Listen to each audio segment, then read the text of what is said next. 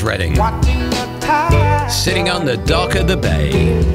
Coming up in the next hour, your love song messages are at 10:15. 10 to the top will test your music knowledge at 10:30.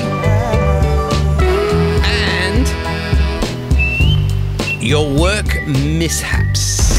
This is Radio 2 on the BBC Sounds app, on your smart speaker and on 88 to 91 FM.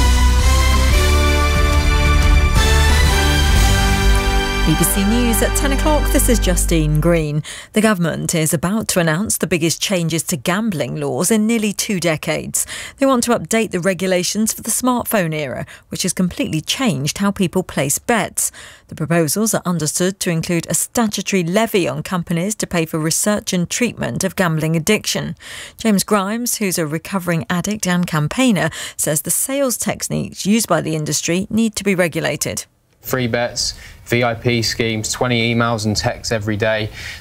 It's like someone's stalking you. And that is what we really want to stop, this predatory, incessant marketing that is really driving people to that point where they feel like they're trapped and they can't escape their addiction. And I can see so often why people get to that point where they don't feel like there's hope or help. The National Education Union says that while it regrets the disruption caused by today's teachers' strike in England, staff shortages are causing wider problems. It's the 4th walkout this year as part of a dispute about pay.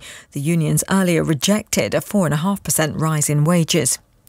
The Foreign Secretary James Cleverly says the time is now for British nationals who want to leave Sudan, as it's unclear what will happen when a ceasefire in the country ends tonight. Evacuation flights are continuing from an airfield near the capital Khartoum. Our reporter Nick Garnett is at Larnaca Airport.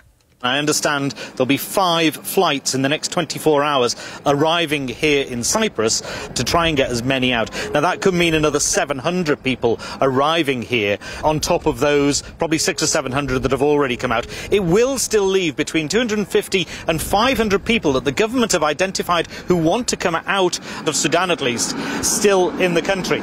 Sainsbury's says its profits fell by more than 5% last year, despite an increase in sales. The supermarket said that once one-off accounting charges had been taken into account, it made underlying profits of £690 million. It's blamed the fall on higher cost pressures and cutting prices to help shoppers. The UK's competition regulator has defended its decision to block Microsoft's takeover of a gaming company after the technology giant said it sent the wrong message to the industry. Microsoft had wanted to buy Activision Blizzard for more than £55 billion. The Competition and Markets Authority says the deal would have harmed innovation. The environmental campaigner Dame Jane Goodall has called protests by groups such as Just Stop Oil that disrupt people's everyday lives counterproductive. She said that the demonstration risks pitting members of the public against campaigners trying to protect wildlife. Dame Jane told the BBC there were other ways to make a difference.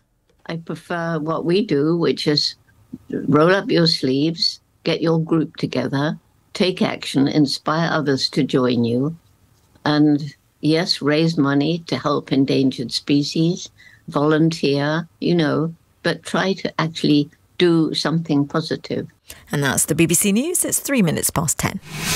Gary Davies. Listen live on the BBC Sounds app. BBC Radio 2.